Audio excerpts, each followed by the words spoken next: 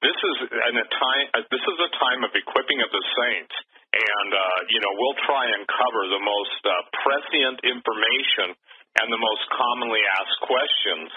But going through this whole, if you will, over and over in my head, I think this thing has been so orchestrated by the living God. Now, ladies and gentlemen, we could not have arranged in South America what came out. And those of you that were there with us on the True Legends expedition were blown away too, because you watched very high-ranking, quote, Vatican officials lie to your faces and tell you that Father Gamarra, by the way, Tom, was the guy that gave Anselm P. Ramla the permission to excavate in the Coricancha into the Chincana, the underground tunnel system that basically everybody knew existed, but the official position of the church is there is no such thing. And why this is important is because Anselm, basically, and this guy's been all over the world, one of the most famous explorers in the world, and some of the most striking adventures good night, the exposure of so much hidden archaeology and real archaeology. There was an attempt, even while we were there, they said that Father Gamarra was not on the premises, and lo and behold, he literally shows up in the courtyard. We got him on film stating, and he called Anselm P like pi is his middle initial and name, and he acknowledged and said on camera, yes, it's all true. Even when we got the guys in their multi-$1,000 suits, their mics, their headphones, people flipping out, trying to deny it, trying to basically say you can't film, you can't do this, you can't do that. And I love it. I called it God's sense of humor, because they were telling us that we can't do this, we can't do that, and in walks the man that can validate it all. But what we're trying to do, ladies and gentlemen, is to bring you 6 different viewpoints of not overlapping investigation, but unique. And see, this is kind of like the temple that was built in the wilderness. Everything has been built separately, and now God himself is bringing the pieces of the puzzle together. And, I've quoted Newton's statement that at the time of the end, God's going to raise up a group of men who are going to be given to prophecy, but it's going to be amongst much clamor and opposition. Tom, you quoted the scripture that there'll be coming a time when men will kill us, claiming they're doing God a favor. I already see the lines being drawn. I believe this charisma article, and I will answer that woman, is the first shot or salvo. If Jesus himself said, just as in the days of Noah, you've got to understand, we live in George Orwell's prophetic written world now, and he made the statement, they who control the past determine the future. I believe that by the time you've listened to Derek Gilbert talking about Inception, you've listened to Dr.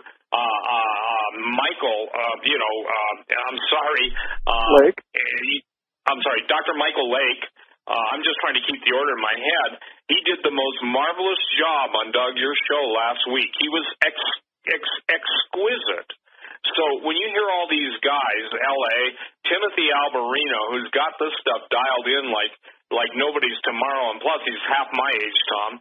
The thing is that that's important, because the young people have got to grow up in the things of God, turn off their video games, turn off the devil vision, and begin to seek the truth. Of God's Word. And, I'm concerned, Doug, for the generation now that is right behind ours, I guess they'd almost be now our grandchildren's age coming up, is that fact that they know not God. The hunger for things of God, it's dying out. The love of many is waxing cold. The salt has lost its savor. And, you can go on wanting to make happy talk in Charisma Magazine, and that's even a misnamed magazine if they're taking that position, because the testimony of Jesus is a spirit of prophecy. If Jesus didn't think the days of Noah were important, and just as Tom listed Matthew Matthew 24, Luke 21, Mark 10 or 11, and all the prophecies of Daniel, all the prophecies of Isaiah, Ezekiel, Jeremiah, Amos, Haggai, Hosea, Zechariah. These are not in order, by the way. I'm just saying this. And the greatest prophet of all is Jesus.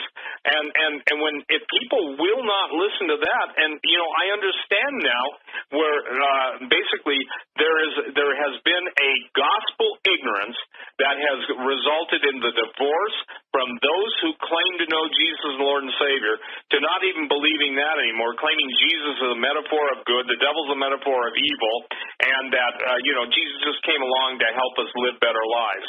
That's horse manure. Without the blood of Jesus, there is no redemption. So why is this situation in Branson so important? I can tell you this, that when men of God like Henry and David Langford are praying and fasting, calling on God to make and to move amongst the people of God, something's going to happen. And I mean that for a good state. We're going to give you the background. And, some people say, well, it's so scary. No, it's not scary.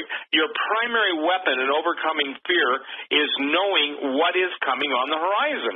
What do you think people go to fortune tellers and read chicken entrails or basically, do horoscopes or do all the things or, do human sacrifice? They want to know what the future holds. And so just as they who control the past determine the future, they're doing everything they can to try and get in to the space-time continuum and to change history.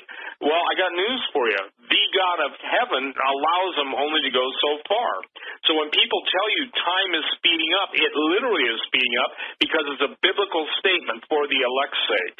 And, the idea simply is this. In Branson, you'll be presented with, I would say, 6 very, very determined and I would say highly researched efforts of everyone that has even been invited to that. And it's not that we think that we know everything or that nobody knows anything else, and I've had people suggest that because they're not invited. I say, look, this thing came together fast. This is who the Lord laid on my heart, and I've never met Dr. Michael Lake. I just recently met L.A. Marzulli in Peru. And obviously I know Derek from his interviews, and I actually coined a term, Tom. I don't know if you know this, but I now have a new word. It's called Encyclopedia Gilbertica. Sounds like you know how to speak I know, right? Yeah. And I mean, I don't think there's somebody that can do a better interview than Derek. That's not flattery. That's not, anything other than that. So the purpose of all of this at Branson, and then for you to take it forth from that, is to get you trained. Because I'm telling you this, when what continues to happen, that's already happening in Houston, and if you haven't noticed, ladies and gentlemen, the entire red state area along the Gulf Coast, now going up the East Coast, isn't it interesting? It sure isn't hitting California, and it sure isn't hitting the liberal, if you will, I call it hellhole states. What it's hitting is the red states. And so we're talking about gasoline. Tom, I posted an alert yesterday in my alert section and told everybody gas is going to dry up and then it's going to be food. People don't understand Houston is not only one of the biggest ports in the United States, third largest city, but it feeds, it literally, and no pun on the word, but it provides food and all the goods, the entire East Coast going up into the central plains of the United States. So it's already in the land. The famine is coming. And if you think $8 to $10 a gas for gasoline, which is now being seen in Dallas, wait until you see $10 for a can of soup, chunky beef soup, $10. You think that's so far-fetched? You watch it. You see, I've come to the point, and I've said this, Doug, I've said this, Tom, but people don't want to know the truth because, quote, it scares them. It's not that it scares them primarily. It's that it demands action on their part. How many people stayed in Houston seeing the horrific satellite pictures because they listened to the words of a man who obviously now in retrospect has lost all credibility, the mayor, and this is the same thing over and over and over. I posted another alert, and it's all based on prophecy by my friend, and she's a former DHS, FEMA, emergency management person telling that they knew about this hurricane months ago, and the whole thing is the moving of entire populations out of areas into control zones. I know her. She is who she says she is. So how is this important to what we're talking about tonight? I know Tom Horn very well. We've spent a lot of time, a lot of years on talk radio.